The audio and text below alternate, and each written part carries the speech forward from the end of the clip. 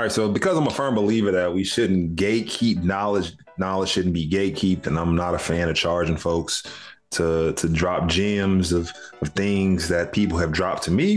We gonna get into this. So welcome to the Get This Work book, unofficial guide to breaking into tech sales tutorial. Everything that I'm going to be talking about and covering, you can, if you want to go check out the book, it's available for the public. But at any rate, the whole goal of this is to be able to teach individuals how to break into tech sales. And so we're going to get into it. The book consists of 28 different chapters. We're going to start in chapter 1. So chapter 1 of the book is all about getting your mind right, having the right mindset. I mean, I think that's necessary for anybody that's making a switch into any career or doing something new. That half the battle is really just getting your mindset in the right place to be able to be successful. So 3 fundamental rules. We're talking about breaking into tech sales at Rework. You're talking about breaking into tech sales with the Get This Work community. 3 fundamental rules when we're talking about mindset and getting your mind right. The first one, checking your ego and not your confidence. So I feel like over the last 5 years, I worked with a lot of different types of people. The ones that I will say that have had the largest challenge when it comes to transition into tech sales are ones with big egos that feel extremely entitled. So they come in and they're like, man, I got all this previous experience. I know a lot. And they often hit me up like, man, they tell me that I should do things a certain way. And it's crazy because those same people end up not getting a job. I see a lot of people that go through other tech sales boot camps. I see people that go through other programs and end up without a job. And I'll tell you that probably the biggest thing that gets in their way is their ego. And so checking your ego at the door, despite the fact that you may have other experience, that's great. But clearly, you still out here looking for a job in tech sales. And so check the ego. But when I mean check the ego, not the confidence. So 100%, like if you have been in any other industry, from being a stay-at-home mom all the way up to owning your own business, that experience is 100% transferable. And so on the flip side of things, I work with a lot of people that feel like, man, they're in over their head because all the lingo, the technology, the acronyms that tech sales oftentimes has.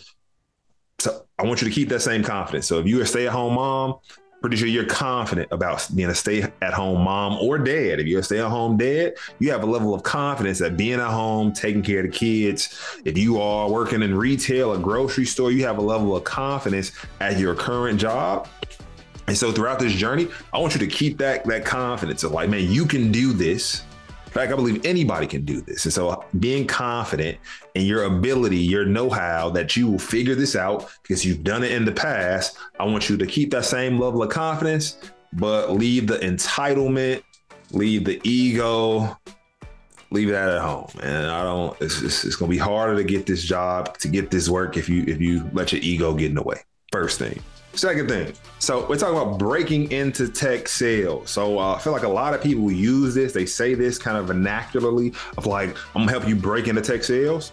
But, you know, I'm from South Side of Chicago, 103rd in Michigan. And so when I mean break in, I take that quite literal. So I'm not talking about going into the front door. I'm talking about going through the back door, the side window, getting a ladder, helicopter down from the roof.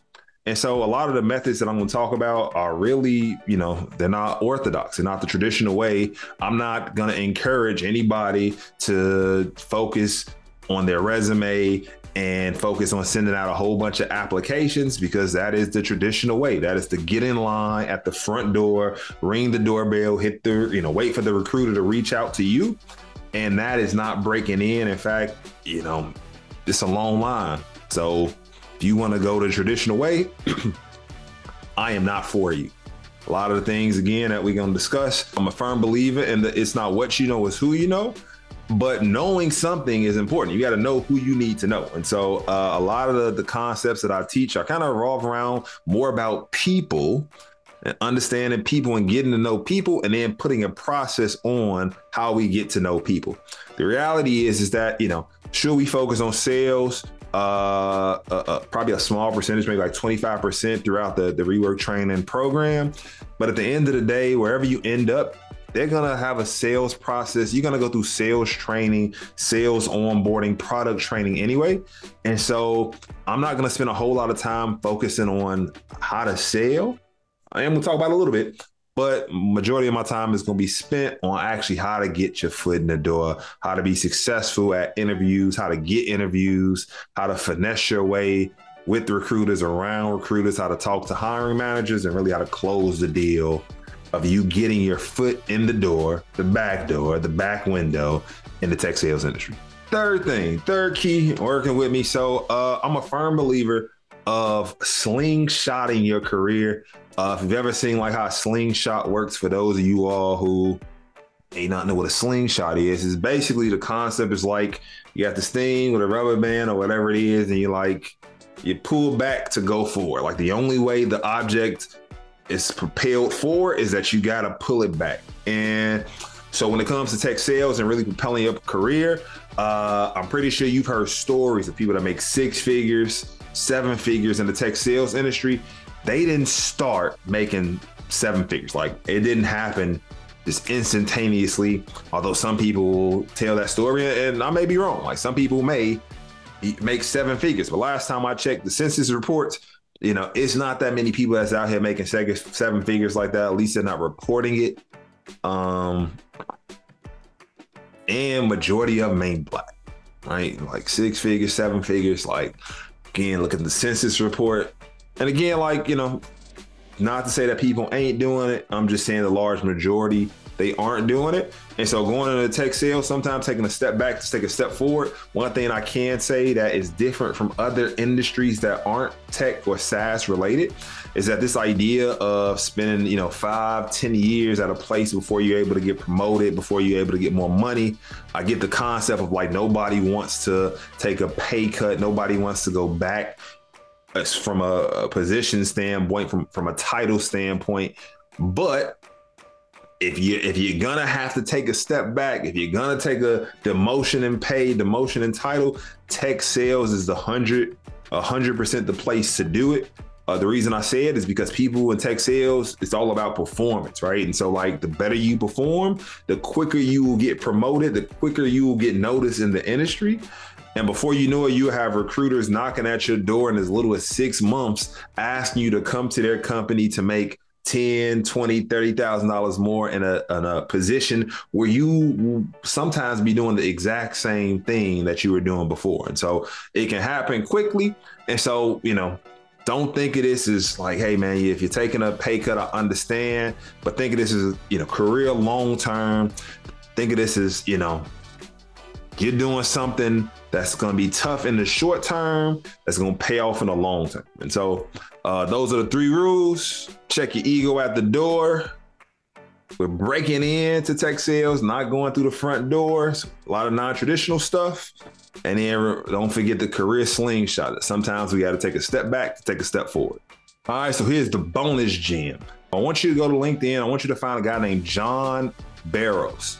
John Barrows. So I got the opportunity to work with John when I worked at Sprout Social.